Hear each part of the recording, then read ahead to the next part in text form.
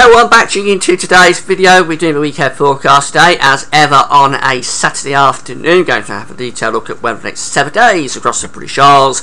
The first part of the forecast period will take up most of the time for this forecast, because, as we know, we've got the remains of ex-Hurricane Bertha coming in off the Atlantic through the course of tonight and tomorrow. Going to be a significant summer storm, bringing heavy rain across many parts of the country, even far north and east of Scotland. We're going to get some torrential rain from this, I think, by the end of Sunday. There will also be significant winds as well, and that's more likely down in the south of the country, where we could get some gale force winds with the trees in full leaf. That could cause problems, maybe blowing some trees down and also some branches. So a disruptive spell of summer weather coming up, quite unusual for this early in August, but these things do happen.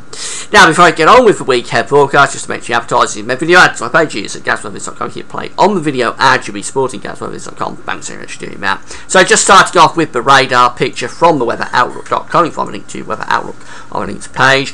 This rain up here to the east of Scotland caught us out last night. It was much more extensive and widespread across eastern parts of the UK than anticipated, although models did have it correct several days ago, but then dropped the idea bizarrely as it came in towards what should be the reliable time frame. But anyway, that's gone now. Just clinging on to the far east of Scotland, but it's going off into the North Sea. I mean, it's not a bad day. We've got a few showers scattered about here in the north and the west. I don't think they're going to amount to too much. It could be a heavier one mixed in places, but they are quite well scattered.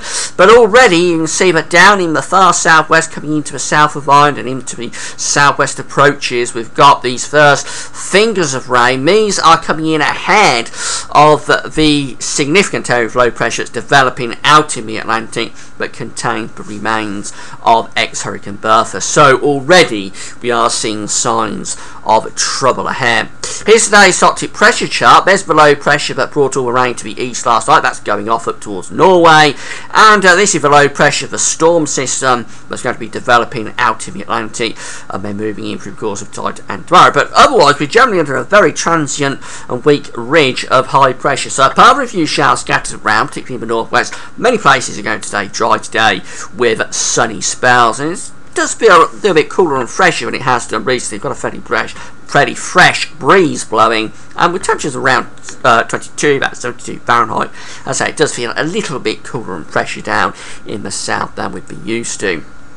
Now let's have a look at the FACTS chart, see how the UK Met Office is dealing with this area of low pressure. This is hot off the press, the very latest FACTS chart for tonight. This is actually for 6 o'clock in the morning on Sunday. The FACTS charts, by the way, are the human interpretation of the models by the forecasters at the UK Met Office. Very useful for looking at the very intricate details in situations like this. So this is the area of low pressure that contains remains of Hurricane Bertha moving into the southwest through the course of tonight. Is going to bring heavy rain, maybe torrential rain, across Ireland, through the Irish Sea, in towards Wales, southwestern England, central southern England, probably affected by morning, and probably just getting up towards the Midlands by the time it gets light. Further northern east, staying mainly dry. Quite chilly actually for Scotland and northern England tonight. Temperatures into single figures, but very mild down in the south. These are tropical remains, so temperatures are probably going to fall no lower than around 15 or 16 degrees, 16 to 61 Fahrenheit down in the south. Now, over the course of Sunday, we're going to find that area of low pressure really developing across the country, moving through England and Wales. So this is the FACTS chart for midday to where I see that low pressure centre right over the top of the Midlands. The heaviest of the rain will be around these weather fronts. So we're going to take that really heavy and torrential rain from Wales, southwest and southern England, move it up towards the Midlands, East Anglia, northern England, by the course of Sunday lunchtime. The strongest winds are on the southern and western side of this area of low pressure, so coming through Wales, southwest England, up the Channel, across southern England, we're going to find very windy weather through the course of Sunday morning. Gusts of wind, perhaps up to 50 or 60 miles an hour. And then that's all going to push a little bit further northwards with this area of low pressure pushing northwards through the course of Sunday afternoon. but rain probably doesn't arrive into Scotland until sunny afternoon, Sunday evening. But when it does arrive, boy, is it going to arrive. Here's the area of low pressure in the North Sea on the FACS chart at midnight on Monday, just off the coast of East Scotland. That's going to bring some very, very trenchy rain from northern England and move it up to central and eastern parts of Scotland in particular. But the driest weather will probably be for northern and western Scotland. Rain may never get in there, but for eastern Scotland, wow, it's going to really pour on through the course of Sunday night. Now we see the tight packed isobars are shifting northwards with this area of low pressure, so the risk of gales will move up from England and Wales on Sunday afternoon and gradually push northwards into northern England and eastern parts of Scotland through the course of Sunday night into Monday morning. Once that rain clears from the south through Sunday afternoon, it should brighten up. There could be a few blustery showers coming through. Temperatures could get up to 20, maybe 21 degrees with best sunshine in the south, but generally we're going to be in the teens. Of course, with the wind and rain, it's going to feel pretty cool, pretty autumnal. This is how the GFS is seeing things at 6 o'clock in the evening on Sunday. About low pressure is in the North Sea by then. I say the strongest of the winds, but most tightly packed isobars are on the southern and western side of that area of low pressure. As we move through the course of Sunday night into Monday, about low pressure will drift further northwards, so by the time we get through to Monday, things should be calming down. Still got tightly packed isobars across the country. Should be a windy day. The worst of the rain across central, northern, eastern Scotland will be through Monday morning, gradually turning more showery through the course of Monday afternoon. I think it really is a case of sunshine and showers then through most parts of the country on Monday itself. Some of the showers could be heavy with risk of hail and thunder, but dry brightest weather will be in the south and southeast. Temperatures up to around 20-21 degrees and best sunshine again, but of course feeling cooler than that. It will be cooler than that in the showers, and with the wind it's going to feel cooler than that in any case. And that's really how we go through the rest of the week. A very showery scenario, so the low pressure by Tuesday is across northwestern parts of Scotland, bringing in these westerly winds across the country, so it's sunshine and showers essentially for Tuesday, with a risk of longer spells of rain actually for Scotland, but further south it will be more broken. The driest, brightest, sunniest weather will always be in the east and the southeast. That's where the highest temperatures will be, at 20 or 21 degrees, but generally pretty cool really, with temperatures for many of us just into the mid to upper teens Celsius. But low pressure is moving across the country as we move through into Wednesday. If anything, the wind should be easing down a little bit, but it means the shower become more slow moving, so actually we could have some prolonged spells of rain as we move through into Wednesday, because we won't have the wind blowing the showers through, so prolonged heavy downpours possible in places. There will be dry weather, not everywhere is going to get these showers, but I think they'll be pretty widespread, particularly in the north as we go through to the middle of the week. Temperatures again maxing out around 20 or 21 degrees. 21 is 70 Fahrenheit. The low pressure is shifting to the east as we move through into Thursday, pulling the winds into the north and the northwest, so we probably see the shower risk reverting more towards the east and the southeast on Thursday. Things may dry out a little bit out in the west. It'll be a bit cooler as well with those winds going northerly.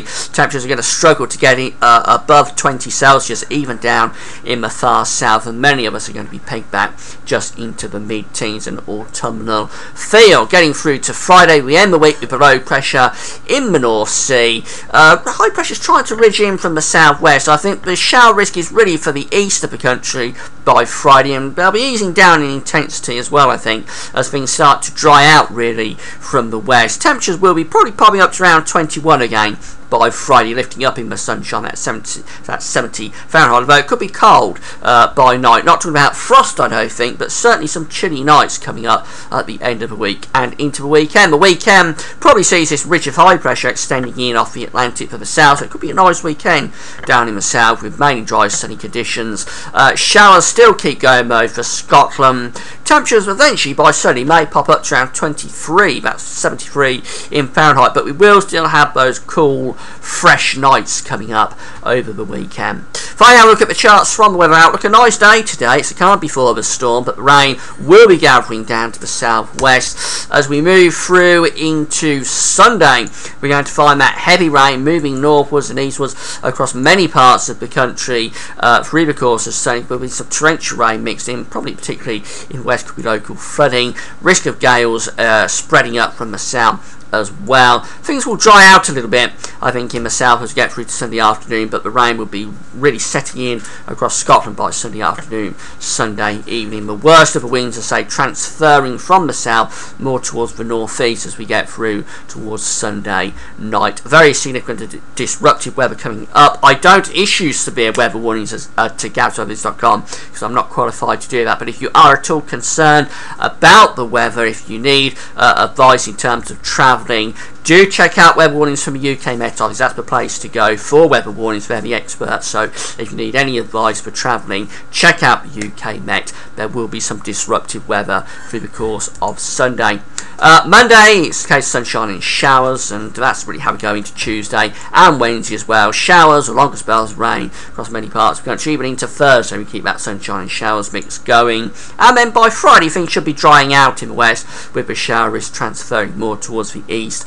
Temperatures will be rather cool really throughout, although it won't feel too bad in the sunshine, of course. Sun is still quite strong in the middle of August, but overall I think temperatures a little bit disappointing really, especially in the north, and probably some notably cool nights by the end of the week. So in summary, a very significant and disruptive spell of weather coming up across the country for tonight and into Sunday, and then after that it's a very showery and rather cool spell for the rest of the coming week. That's all for now. Thanks for watching.